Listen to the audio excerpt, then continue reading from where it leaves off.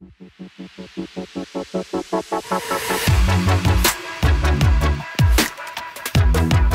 name is Pascal Stöters and I'm here today at the TÜNKERS trade show setup in Ratingen. We have already shown you some concepts for flexible clamping, but today I would like to show you an alternative concept. On our test setup, we will show you today how the rotation index unit works and what this rotation unit can be used for. This unit is of interest in multivariant operation because with this unit I can adapt my contour support as well as my clamping support to the component.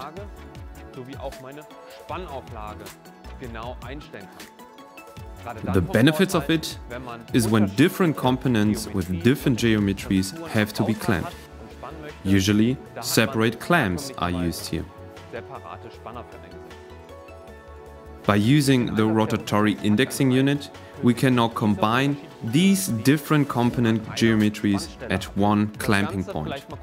A brief demonstration of the whole process. I can simply continue indexing with the rotatory index unit and get my new contour of the component. This test setup is set up with a universal clamp, which means that a rotatory indexing unit can also be used to compensate clamping heights.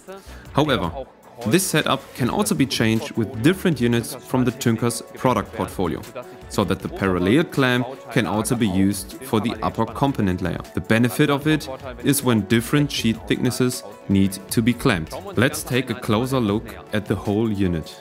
The rotatory indexing unit, shown in size 4, that means 4 Nm of torque in a very compact aluminium housing. If the 4 Nm are not enough for an application and we would need to go heavier, we also have the big brother RT40. 40 also stands for the torque, but the difference in the larger series is that we have two types. One with 60 degrees steps and another with 45 degrees, like the small variant. So if larger applications are required, the larger unit can also be used here.